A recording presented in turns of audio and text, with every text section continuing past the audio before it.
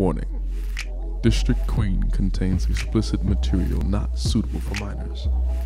Parental discretion is advised.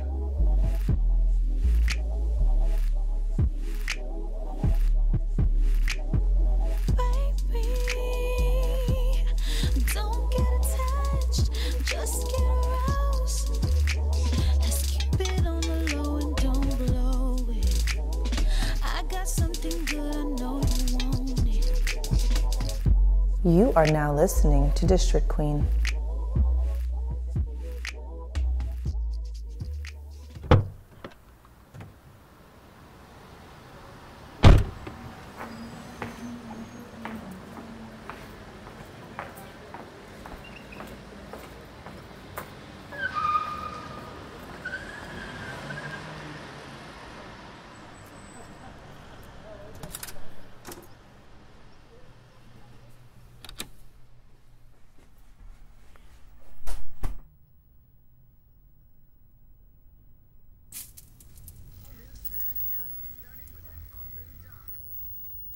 We've been to the Dominican Republic several times prior.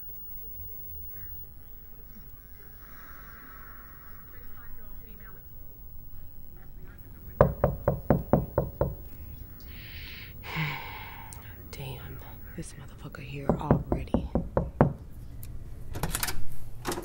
Hello? Close the door. So what's it gonna be? Really, dude? Come on, cause I don't got all goddamn day. What you nervous for? I ain't the police or nothing. It's not that. Then what is...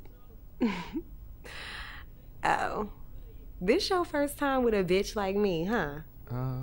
Afraid so. Okay. I'll make this easy for you, sweetie.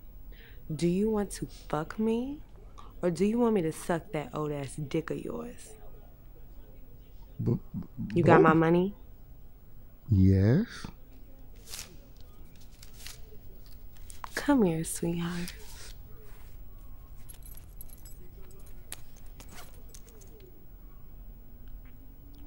Oh my.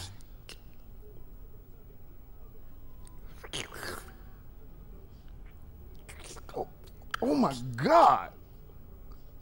Oh shit. Oh. Well, that didn't take long. You can see yourself out.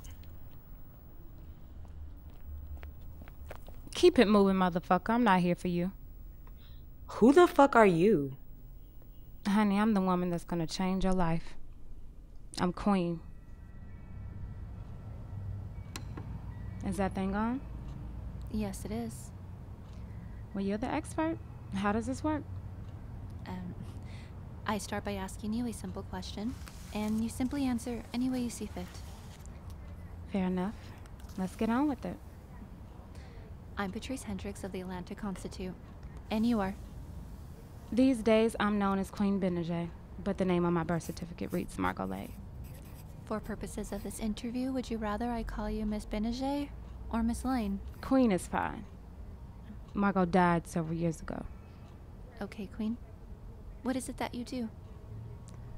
In the present, I'm authoring my memoirs. And what line of work were you involved in prior to this encounter? I manage opportune women in the accommodation of the affluent who prefer to, let's say, indulge themselves in very stimulating activities. In layman's terms, please? I was a madam. I provided wealthy and powerful people with some of the most beautiful women to ever grace this earth to perform whatever fetish and or activity they wanted for a nominal fee. Okay, let's start from the beginning. You said Margo Lane died several years ago. Who was Margo Lane? Where did she grow up? Where did she go to school? And so forth. That information is irrelevant. Why don't we just skip to the good part? And what exactly is the good part? Hartsfield Jackson. The airport? Yes. I was a flight attendant and we had just gotten back from Kalamazoo, Minnesota.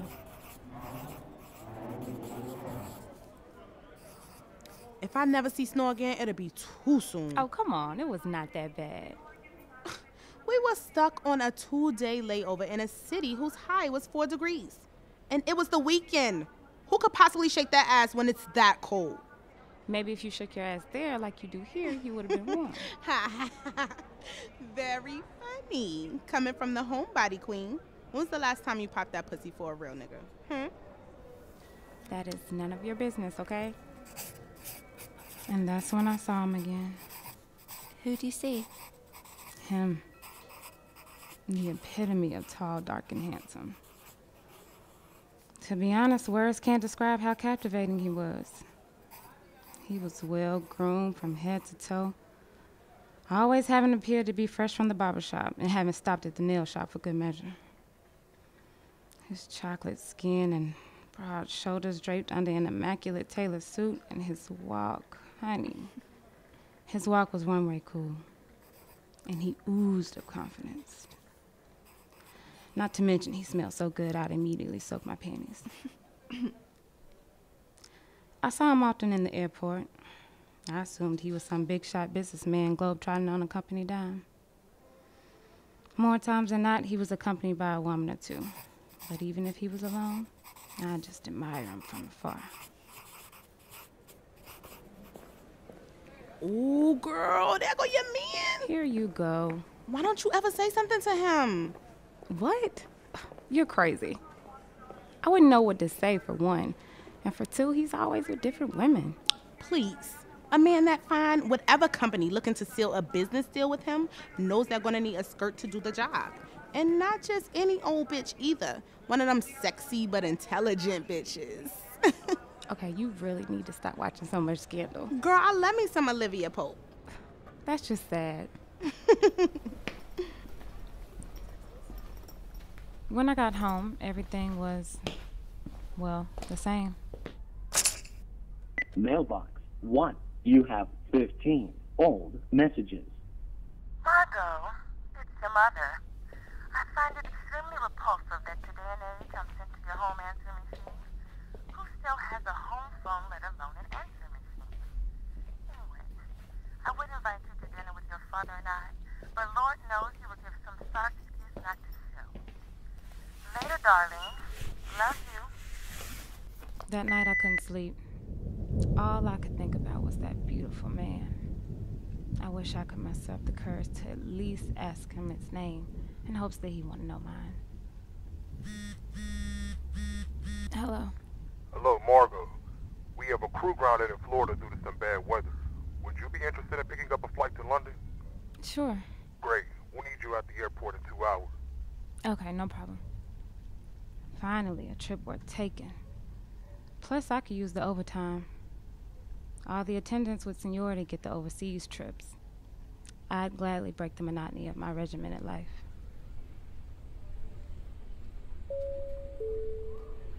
I knew you was gonna say yes to this flight. I didn't have anything else better to do. I'm surprised you took it, being NBA All-Star Weekend. That's next week, and I always want to ride one of those double-decker buses. I can't with you. London was gloomy, but a great change of pace nonetheless. We only had a day to ourselves, but Veronica and I made the best of it. We had fish and chips and rode a double-decker bus. All in all, I experienced enough to want to come back, but it was over pretty fast. At noon, the passengers began filling up the 757 jet. I was called to the cockpit, and the captain informed me we would be taking off soon. Upon my exit, I almost hit a passenger with the cockpit door as they boarded the plane. Shit. Excuse me. No, excuse me. It was totally my fault. I was so embarrassed I almost didn't realize it was my ebony dream come to life. It's fine, really. If I would have boarded on time, this would never have happened. Our eyes locked as I was lost for words. I should be getting to my seat now. Oh, yes. Girl, what happened? Did you get his name, number, Instagram, something? No. I was so ashamed that I had my chance dead to rights and fumbled that I worked and coached the entire 8-hour ride from London to Atlanta. Thank you for flying with One Dream. It was a pleasure to service you to your flight to Atlanta. Hope you all have a wonderful day. Well, there she is. Seems like I haven't seen your ass in 8 hours. Don't start, V. I couldn't work in first class after, I looked pitiful. It couldn't have been that bad. It was probably worse. I don't think so. Trust me. As we exited the terminal, lo and behold, he was standing there waiting. And for me. I just spent 8 hours running interference for your ass. Don't fuck this up. Hey, hello. We never got a chance to formally meet. My name is Namdi.